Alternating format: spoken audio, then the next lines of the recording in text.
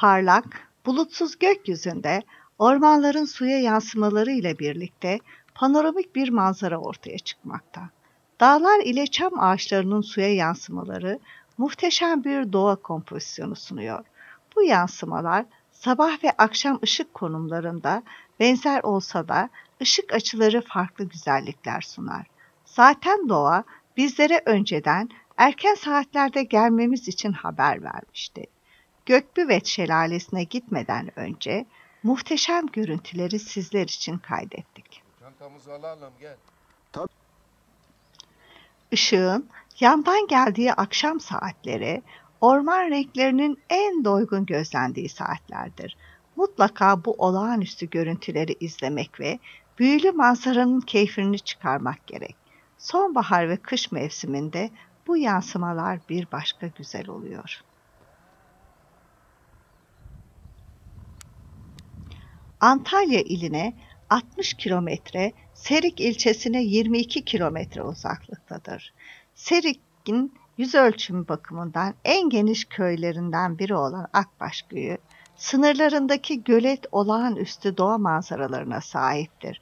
Güneyinde Karataş Köyü, Sarıabalı Köyü, Deniztepesi Köyü, kuzeyinde Etler Köyü, Yeşilvadi Köyü, batısında Kökçepınar Köyü, doğusunda ise Manavgat'a bağlı Karabük Köyü bulunmaktadır. Coğrafi bakımdan eşine az rastlanır güzelliktedir.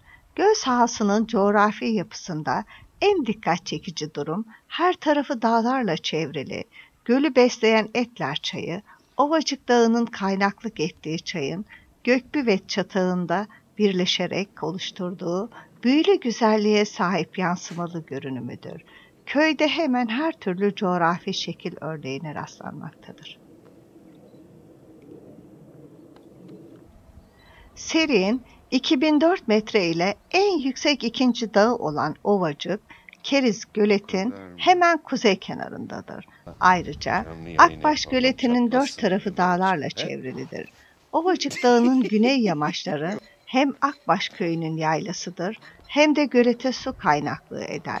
Gölün yukarı yamaçlarında 1500 metre civarında değişik yayla yerleşkeleri bulunmaktadır. Bu yaylalardan Naneli son yıllarda köyden Serik'e gidip orada emekli olup dönenlerin yazlığı haline gelmiştir.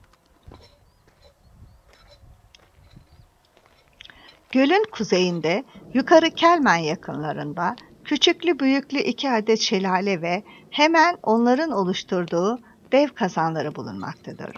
Ayrıca güney bölgedeki aşağı kısık bölgesindeki dev kazanının derinliği ise 50 metreyi bulur. Göl sahasında dev kazanlarına gökbüvet denir.